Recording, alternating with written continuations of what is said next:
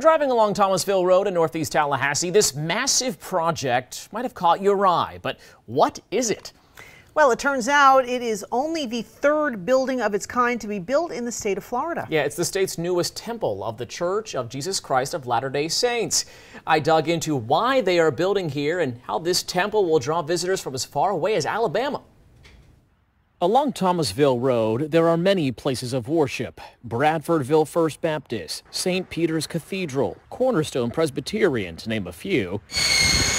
Now, less than 2 miles off I-10, a new temple is reaching 125 feet into the capital city sky. It's a place where members of the Church of Jesus Christ of Latter-day Saints go to find spiritual growth and a spiritual foundation. Ben Smith is stake president for the Tallahassee area. So a stake is like a sort of a diocese in other churches. It's the local leader for various congregations. He leads the just over 3,600 members of what's also known as the Mormon Church in the Tallahassee area. This includes parts of South Georgia, Thomasville, Cairo, Madison, Perry, and Crawfordville. We recognize that simply the physical building being present will be a great asset to the community. The church says temples are different than meeting houses like this one already in Tallahassee.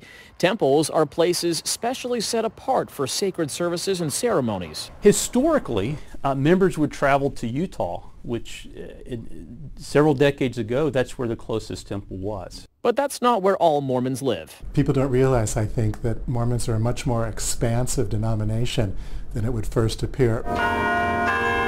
Dr. John Corrigan is a distinguished professor of religion at Florida State University. The last 5 years, Mormon growth has been either flat or negative.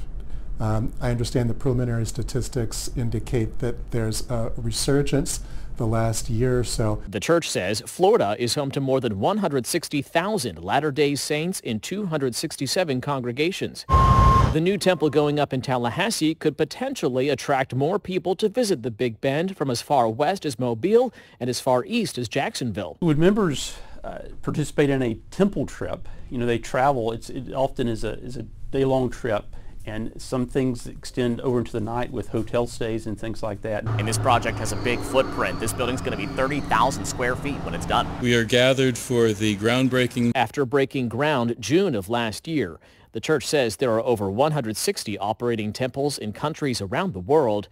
They just announced a fourth in Florida that will go up in the Tampa area. This project just a small part of that growing number. And though they couldn't tell me how much this project is costing, they did say temple construction is paid for with tithing funds from the church.